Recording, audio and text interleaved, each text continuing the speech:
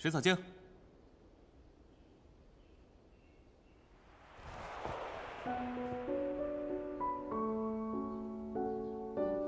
看我给你买了什么？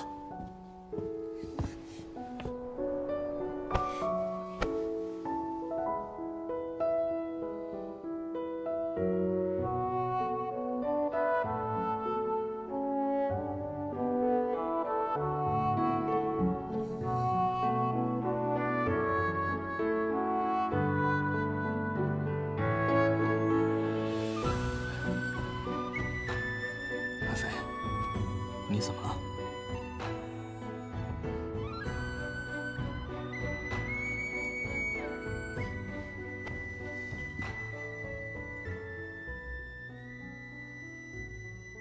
走，跟我去找殷佩。周姑娘，谢公子。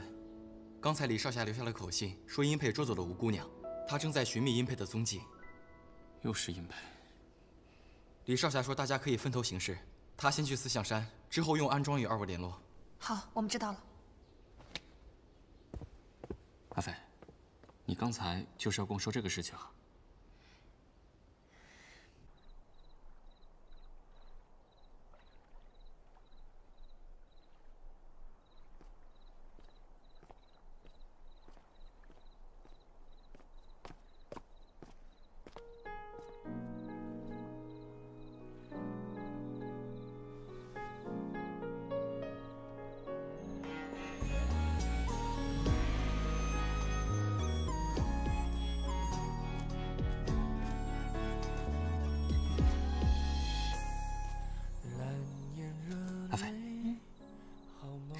你先闭眼，给你个惊喜。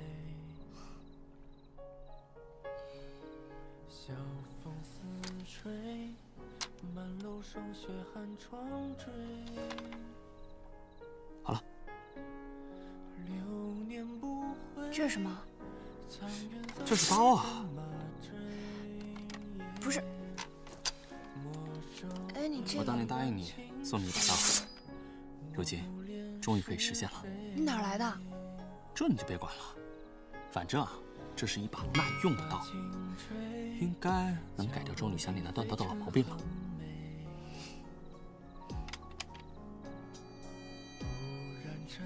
熹微，熹微是天亮前的微光，我则觉是可以突破黑暗的希望。我希望你以后终见破晓。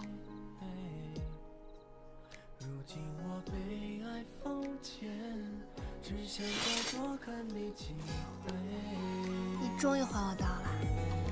红尘一百心醉，他回忆相随，却刚好够我晕染你的美。使命倘有三味，若未等至你归，求个20年后再爱你，也算无悔。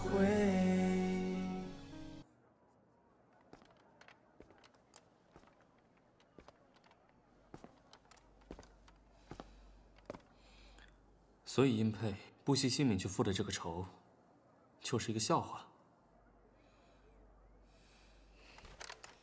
事不宜迟，我们先去霓裳夫人处看看吧。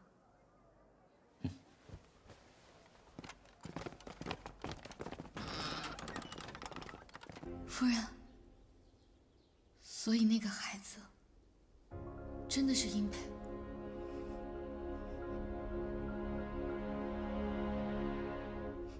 是，可惜他还是有负我们所望，宿命一般，最终未能长成个救世济民的英才。倒是我们逆天，也许就不应该救下那个死胎，救下他是我造的业。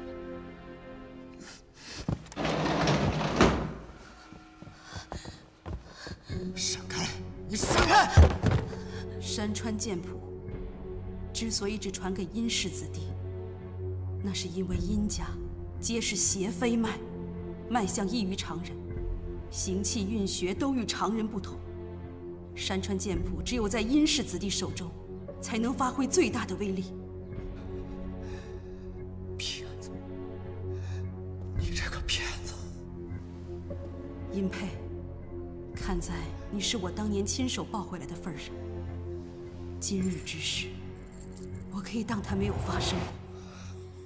当年的事，我也都会忘了。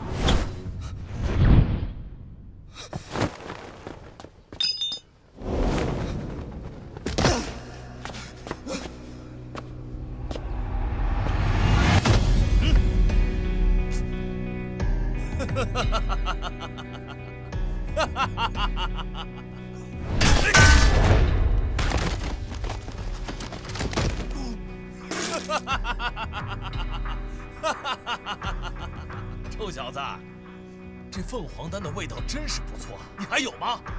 啊，都给我，都给我！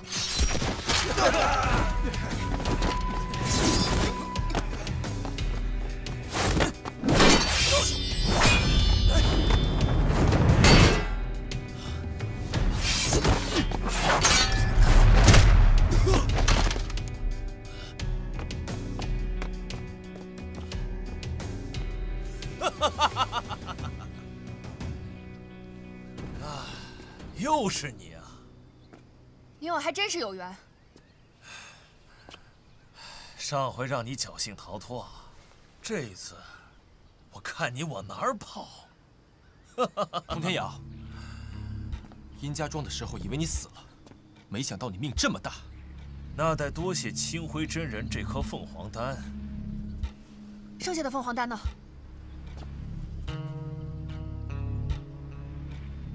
最后一颗，给他吃了。没错，这颗凤凰丹现在就在我的肚子里。哎呦，怎么，你也想要这颗凤凰丹？童天瑶，你几次三番扰我48寨，杀死我父亲，害死王老夫人，杀人偿命4个字，你知道怎么写吗？哎，我想起来了。就是你们48寨那臭老太婆，不自量力，多管闲事。你在这等我。